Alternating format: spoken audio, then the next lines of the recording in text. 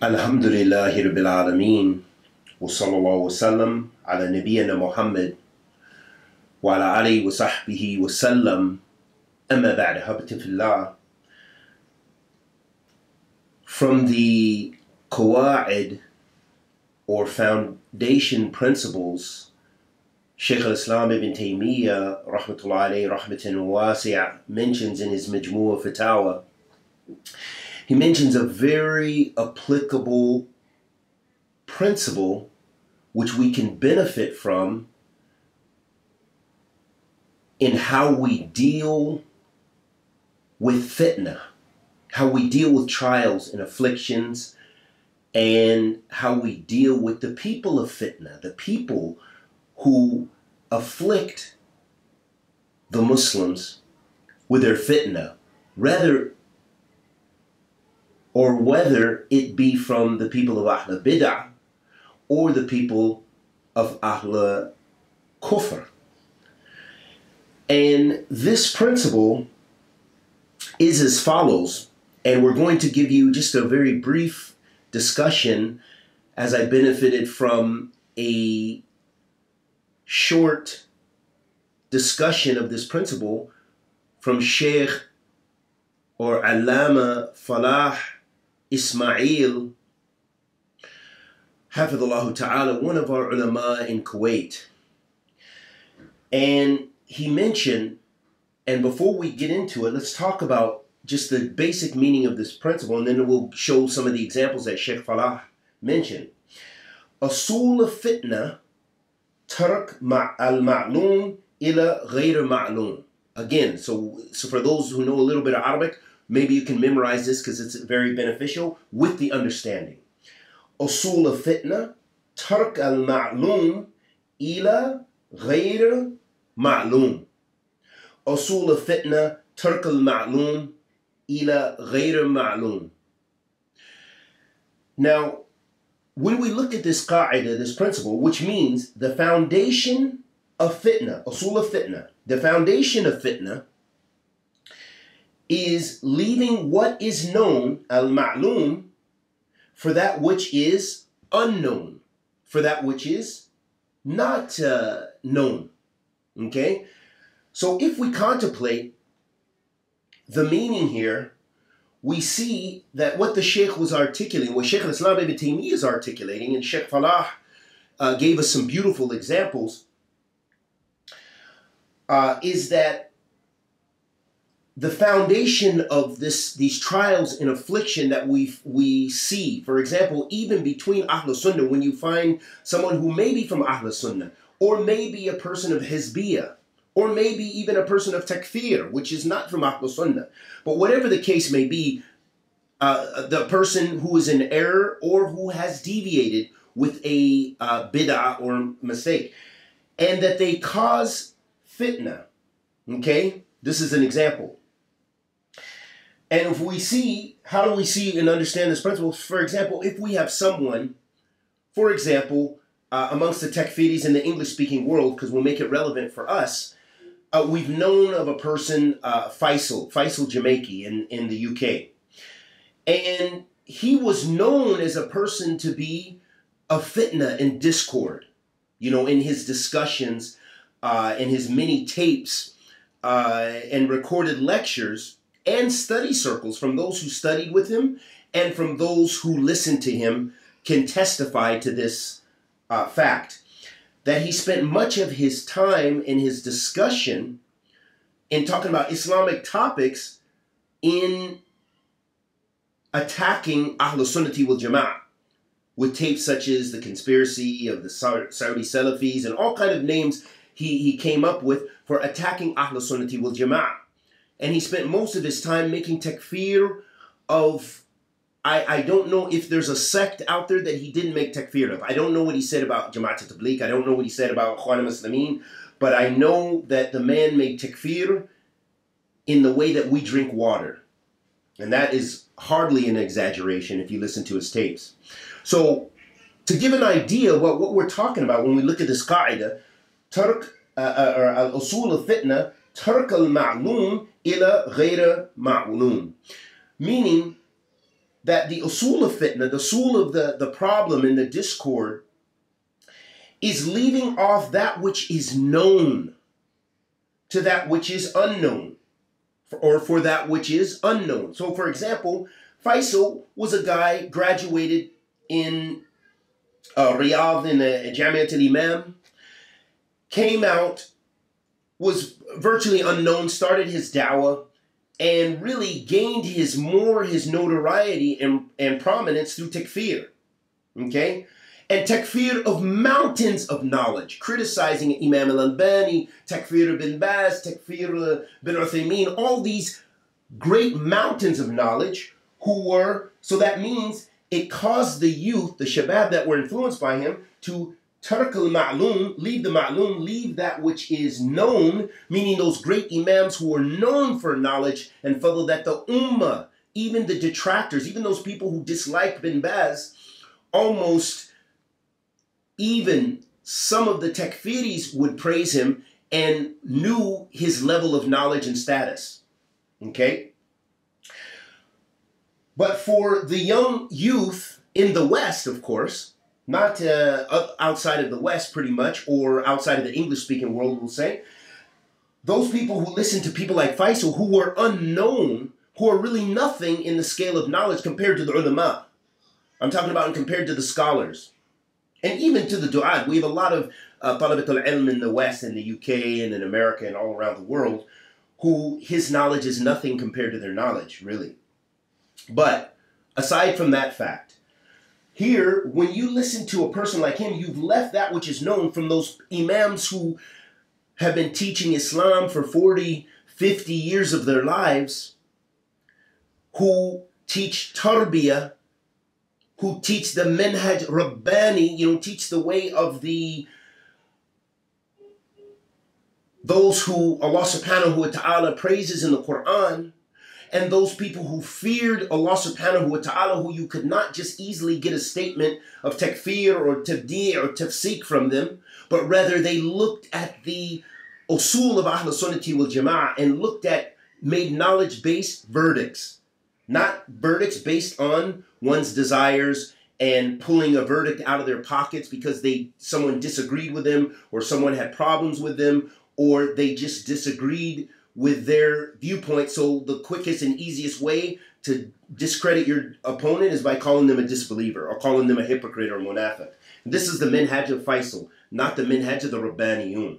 So for people who follow figureheads such as him and others, that means they leave the ma'loom, they leave that which is known, or those who are known, or that which is established and known, not just established, but established on ilm wa fiqh wa basira wa hikmah, and wisdom and insight, and they leave that for something ghayra ma'loom, something which is unknown, meaning someone who's a small figurehead. It sounds nice, he learns Arabic, he learned, some Quran or whatever he knew of the Quran, and he could quote ayats, and it sounded really good because he was really good at cutting and pasting fatwa of Shaykh al-Islam ibn Taymiyyah and trying to make tatbiq, or trying to apply it to everyday situations. He spent a lot of time and energy with these types of statements without necessarily understanding the implications, without understanding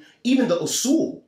Even the usool, he made mistakes in usool of Ahl Sunnati wal Jama'ah. And we've talked about that in other videos. And there's many fantastic works out there which clarify the errors, the many errors, even the usool ad-din of Faisal Jamaicy, Abdullah Faisal al-Jamaicy. So, the point is, the foundation of the fitna, leave what is known for that which is unknown. So that's just a general tasawwur or understanding of what we're talking about when we talk about this qa'idah, which is a very fantastic qa'idah. We're going to give a nice example that Sheikh Falah gave in a more contemporary setting. So Sheikh Falah Ismail, hafidhullah ta'ala, he explained when he was talking about this qa'idah, he gave a beautiful example. He gave an example of our sheikh, one of the mashayikh I studied with in Medina, who is now one of the mashayikh in Kuwait, Sheikh Muhammad Hisham, known as Abu Salah al-Afghani. hafidhullah ta'ala. And Sheikh Falah gave an example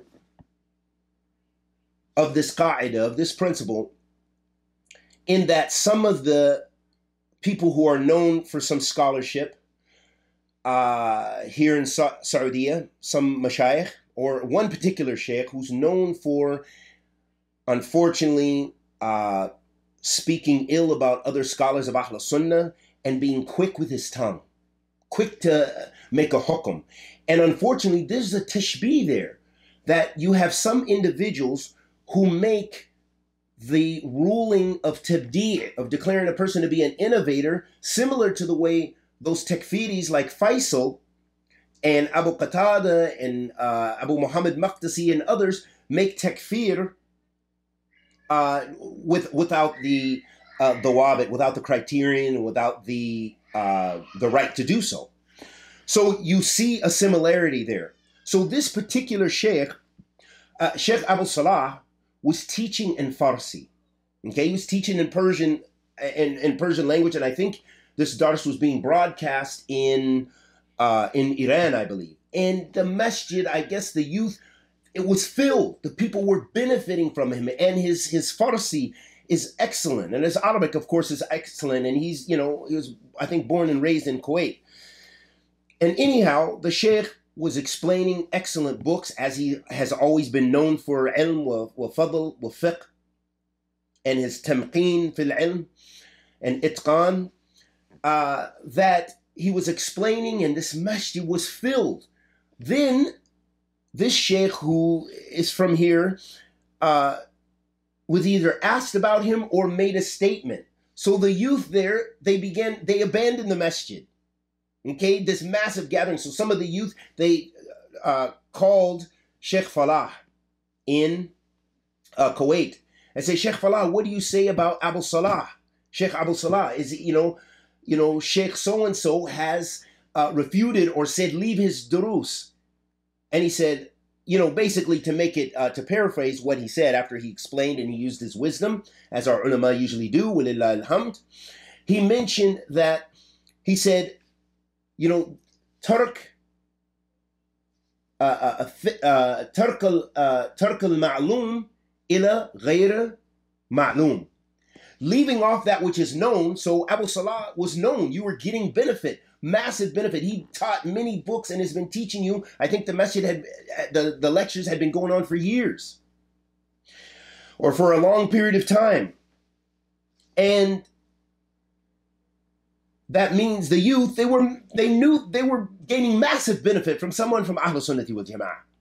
Okay, you know that this man is from Ahl Sunnah and he's giving you benefit. You only called that into question when someone, and then he said, do you know Sheikh so-and-so? Said, no, Sheikh, we don't really know him. He's maybe popular on certain websites. That's about it. And he spoke about Abu Salah, belittling Abu Salah and having the people leave him. So here's the example the Sheikh gave of showing how the foolishness. So the Sheikh then, of course, defended Abu Salah, or gave them an example which illustrated that he defended Abu Salah. And Abu Salah is well known for his spreading of the Sunnah, the message of Allah sallallahu alaihi wasallam, and his strength in ilm, wa hujjah, wa bayan.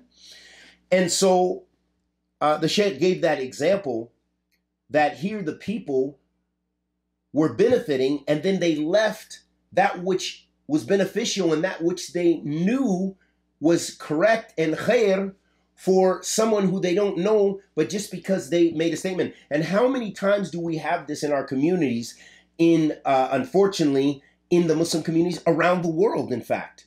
Because it's not just, and I'll always emphasize, it's not just a thing we have in the West, but I'll give you some examples. For example, the people will ask questions about certain du'at in America.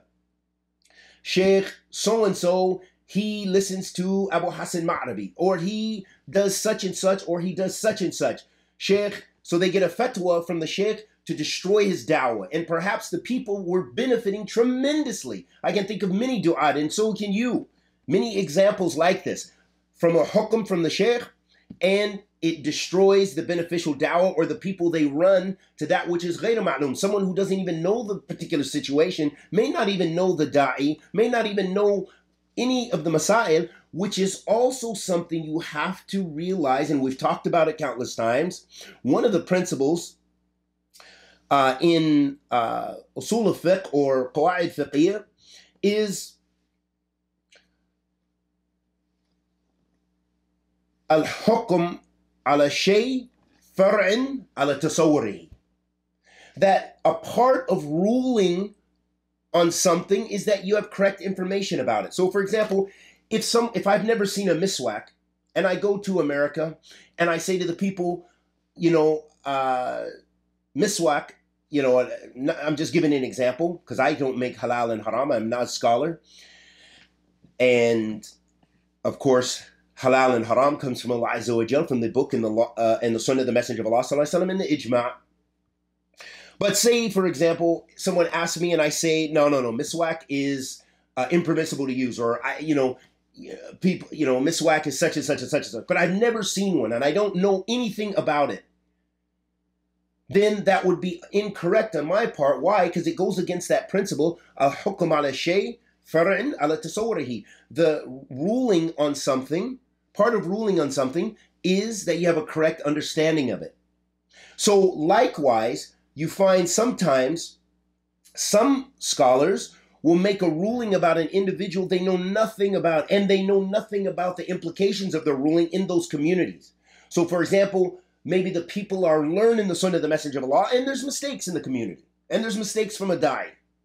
But the way the people pose, maybe one individual or a group of individuals pose a question to the sheikh, giving him an incorrect tasawwur, and maybe he falls for that.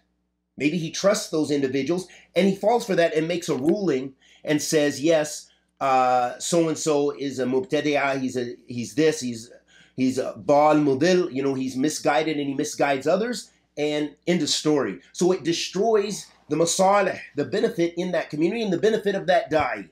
Destroys his reputation, and maybe some people even leave Islam, and we have countless examples where we could detail those things, but this is not the time nor place. I just wanted us to get an understanding of this qa'idah and this fa'idah that I listened to Sheikh Falah give about this beautiful qa'idah, which is Usool al-Fitnah, tark al-ma'loom ila ghayr ma'loom. And so the first al-ma'loom, alif wa lam li ta'rif, it has the alif wa lam in front of al-ma'loom, leaving that which is known. When you have the alif wa lam, it shows that it's a definite noun. That it's a noun which is you've distinguished. You're talking to me exactly about that. For example, if I say al-kitab ala tawilati or ala maktabi. If I say the book on my desk, that means I'm talking about that which is known. That means you know already which book I'm talking about. And if I say leaving that book which is known, leaving that which is known for that which is unknown. So I hope that is clear, and we ask Allah the Almighty to accept our good and forgive our evil. Anything I said that was correct is from Allah Azza wa Jal. Anything I said that was incorrect was for myself and the shaitan. Wa sallallahu wa sallam ala nabiyyina Muhammad wa ala alihi wa sahbihi wa sallam.